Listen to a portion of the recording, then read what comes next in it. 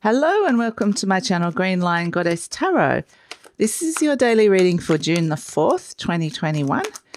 So we will see what is coming through. There has been energies around of late. It's been a bit of a funky energy actually, possibly for some of you, where you could be feeling a bit sensitive. We have the Page of Swords. We don't forget we are still in Gemini season, and that Page of Swords reminds us of that.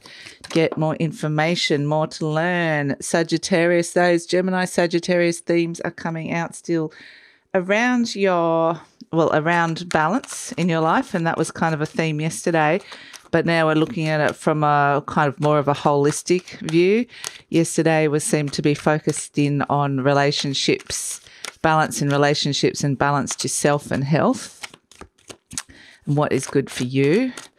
Really looking at boundaries, but let's see what today brings. Today it's like open your mind, see a wider perspective. We're going to look at this from an even higher, cast the net even further, and more of a bird's eye view. The King of Swords, very clear, detached mind is very much on the table. The Four of Wands is coming in, which is nice, and the Knight of Swords, the other Gemini, more Gemini energy. So we're back in the mind, very much back in action. It's like, okay, we've had a little break for a moment. We've been in this kind of more grounded, kind of maybe even heavier energy. It is still around with that Seven of Pentacles at the base. I didn't show you that, but the Seven of Pentacles is at the base.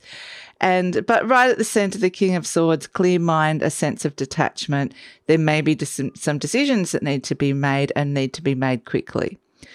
Around health, around what balance, a holistic view of what is good for you. And it is learning about this. There's a lot of information coming in terms of receiving information, being very detached, making a decision. Boom. The Temperance is around balance, like we said, but it's for what's good for you on a higher level. And again, that Seven of Pentacles, where do you want to invest your time and energy? We're really looking at this from a whole heap of different angles, and that energy is coming in quite strongly. And this time it's like right now we're throwing all of our intellect at this, but don't forget our higher mind as well. And so that Four of Wands energy is really nice, because for me, this is a foundation of self, the Four of Wands. This is very much a sense of what you are creating for who you are, and you're building upon that. We've got the sense of building blocks, building a stronger sense of self, a stronger sense of balance within your life. Really a sense of honoring yourself and what it is that you need is what's coming in. But this time it's not emotional. It's not emotional at all. It's very much very rational energy. And so with the Knight of Swords, I do feel like it's just both the Page and the Knight are working for that King. That King in the center is like the major, if you think of Game of Thrones, he's the major player of the day, that King of Swords, which is a beautiful Aquarian energy. And it is very much looking towards the future. What is it do you need to cut out? What is it that's working for you? How can you make decisions around all of that?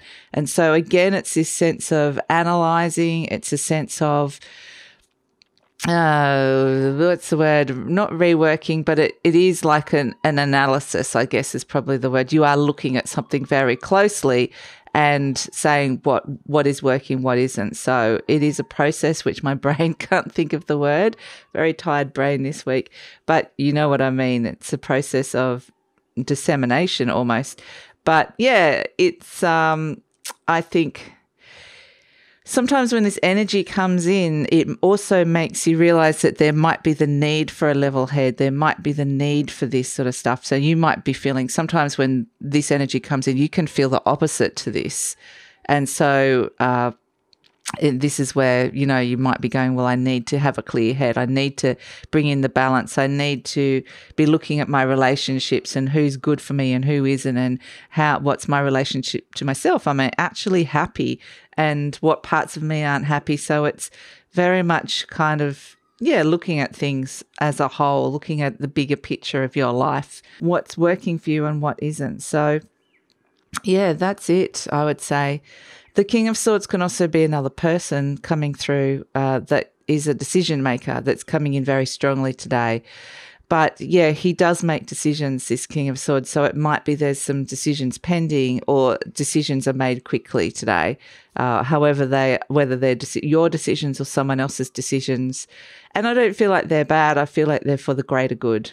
And those decisions might very much be around the Seven of Pentacles, which is where to put your time and energy. So that's it for the reading for today. Look forward to seeing you tomorrow, and that would be the reading for the weekend. So see you then.